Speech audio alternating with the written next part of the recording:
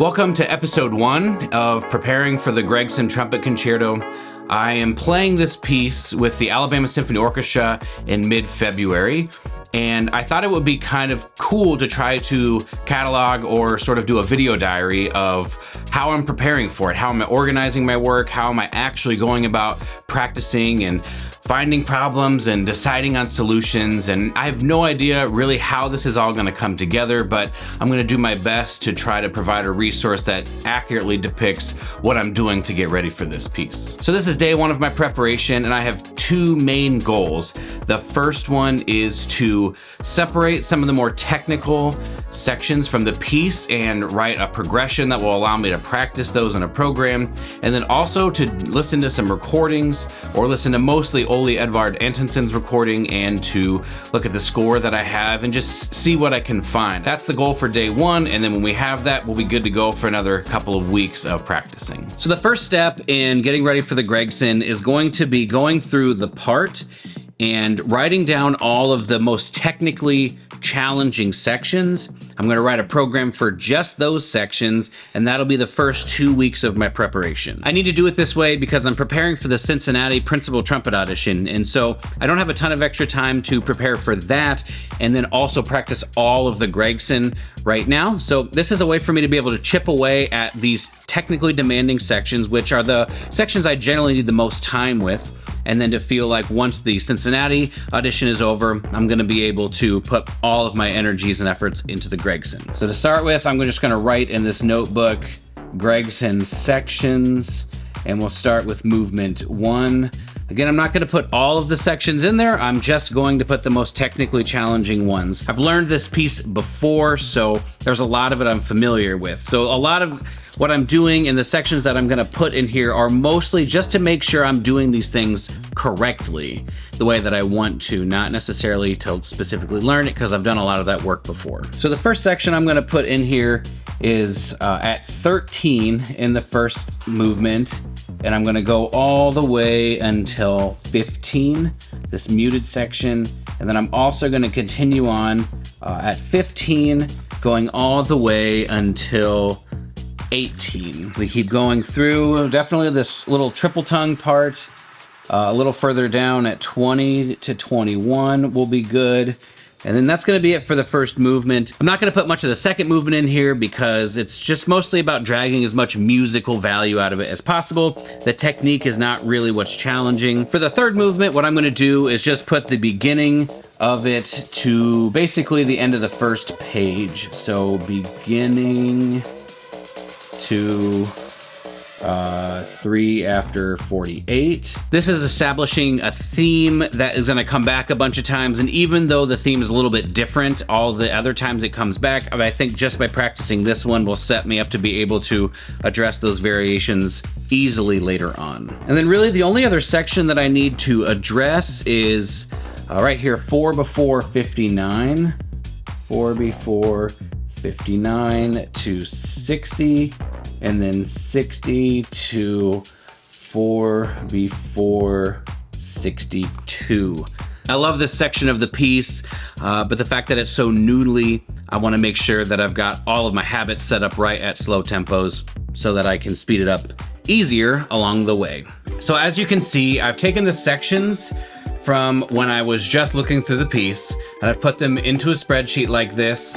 I've decided what goal tempo I want for each of them. So for the first movement, we're looking at 96, that's what Gregson wrote. And then for the third movement, we're looking at 144 and then 100 for the 6/8 section. And then all I did was I just went back 4%. So 96 divided by 4% is 92, divided by 4% is 88. And then I copied this tempo and I just went all the way back. I split this up every other day so you can see that I'm not practicing each section each day. I like to do it that way because I find it gives me better focus in my efforts toward getting the most out of my practice. Also, having 3 specific repetitions that are at specific tempos. Really helps me focus as well. So I'll start this program tomorrow, and what I'll end up doing is starting here on day 1, and I'll play movement 1, 13 to 15 at these 3 tempos. Then I'll play movement 1, 20 to 21 at these 3 tempos. And then I'll do that section at these 3 tempos,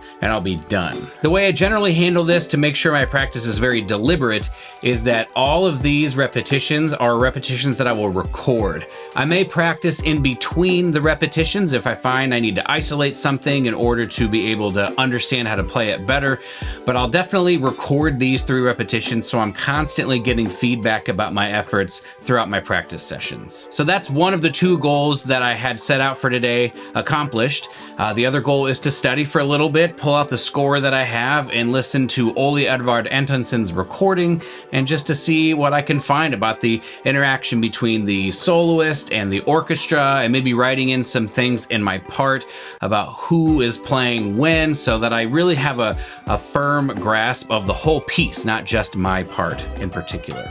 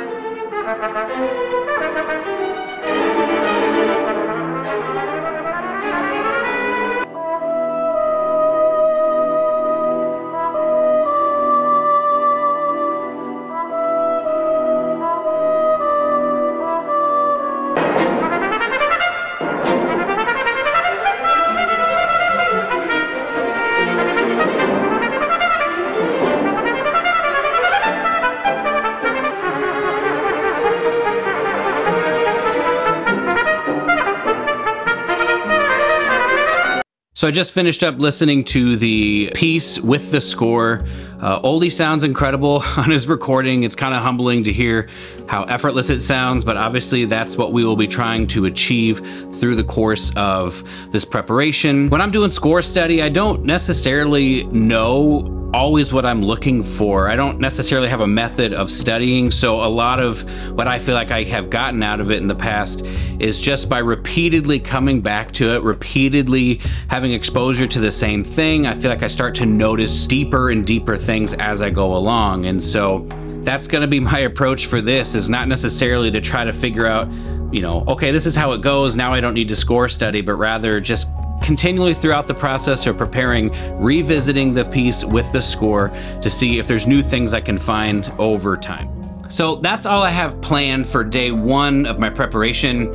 It may seem weird that I didn't do any practicing for the piece on day 1, but I'm really trying to embrace making sure I have all of my ducks in a row before I dive into the work that I'm gonna do. I wanna make sure I have the structure for my practice set up, and that through listening to the piece with a score, that I have a big picture look at what's going on, so that when I dive into the nitty-gritty through the program and when I'm actually practicing, I have some context for what I'm doing and why I'm doing it. This is something that I've started to value a lot more as I have matured as a musician, and I understand more about how music is best learned in terms of the science of how our brains work, and so I'm trying to do all of what I know how to do to be as prepared as I can for this piece. So that's why I am doing it this way. We'll see you in day 2.